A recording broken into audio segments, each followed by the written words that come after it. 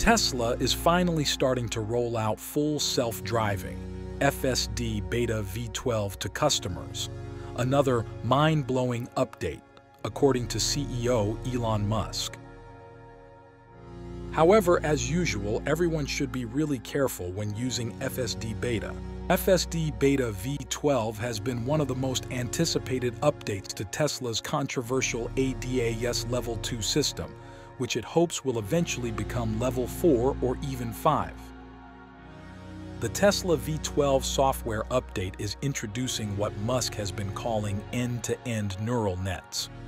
The biggest difference with previous FSD updates is that the vehicle's controls are now been handled by neural nets rather than being coded by programmers. It is being touted as the difference maker that should bring a lot of improvements. Musk again claimed, like he has with many FSD Beta updates before, it is mind-blowing. Tesla was supposed to release V12 last year, but it was delayed. The automaker started to push the update in January, but only to a few customers. The wide release was delayed multiple times, with several new versions of the update being released only to Tesla employees and a few customers. That's until now.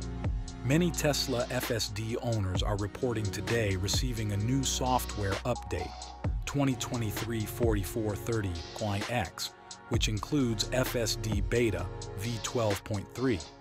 We reported that Tesla had pushed the new version 12.3 update to employees earlier this week. It looks like it didn't take a lot of time for Tesla to believe it was worth pushing to the wider fleet of Tesla FSD owners. The new update is still listed as beta by Tesla, despite Musk saying last year that V12 won't be beta. As usual, remember that full self-driving, FSD Beta, despite its name, is not really self-driving. It's a Level 2 driver assist system that requires the driver to keep their hands on the steering wheel and be ready to take control at all times. As Lyriq have been saying for a while, even though we can understand how end-to-end neural net can be a big step bringing a lot of improvements, it's hard to get too excited.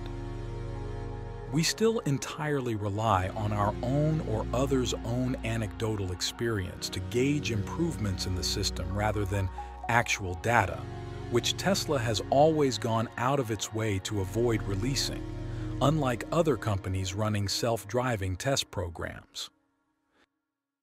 It is frustrating. We've seen FSD Beta v12 do some impressive things that make us hopeful, but we still have a hard time seeing a path to Tesla delivering on its promise to deliver a Level 4 or 5 self-driving system. What do you think? Let us know your thoughts in the comment below.